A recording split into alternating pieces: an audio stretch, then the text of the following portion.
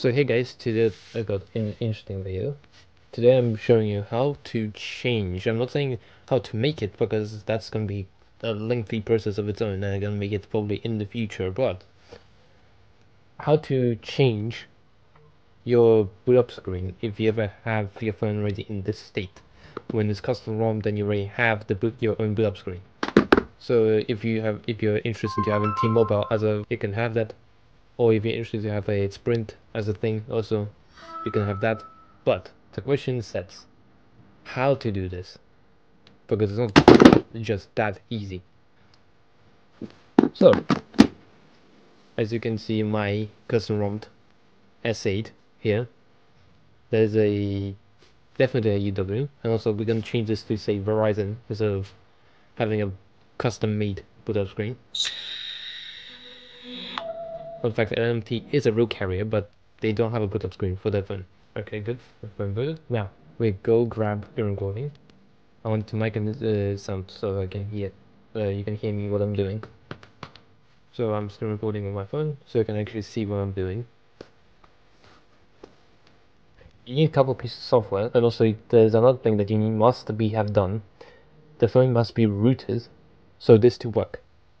If you don't have this phone rooted, this is not going to work. But anyway, the piece of software that you need is called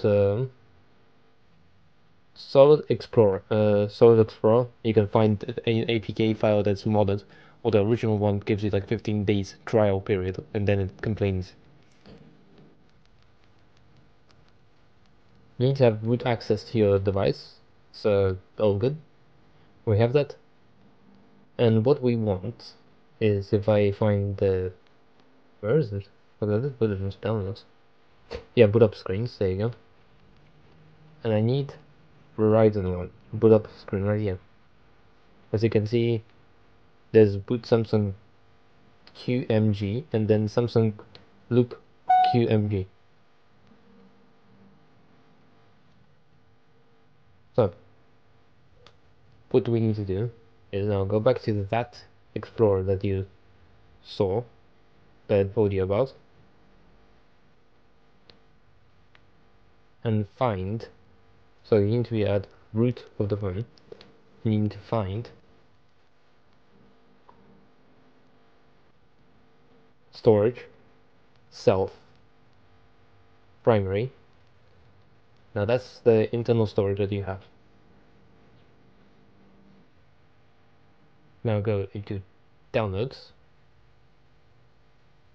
go into boot up, and where you have saved your downloads, where you have saved your boot up screen or stuff like that, if you want to, again. But I would want to change it, so I go into boot up, go into Verizon thing, and now grab these two files, copy,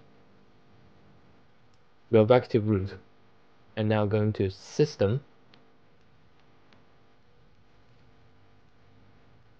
and find media, and you can see right here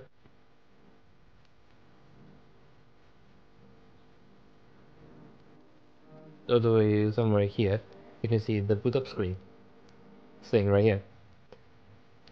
Now paste here and remember and do the new all. Now refresh, then you can see right there where the two, like the dot, like this says RW.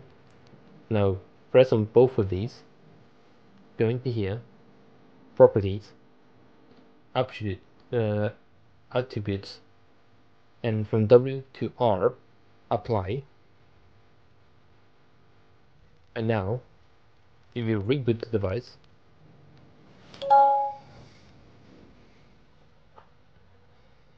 we never changed the shutdown screen, so that's always been Sprint.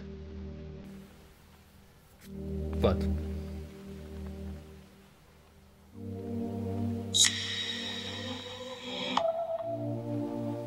as you can see right here, Verizon.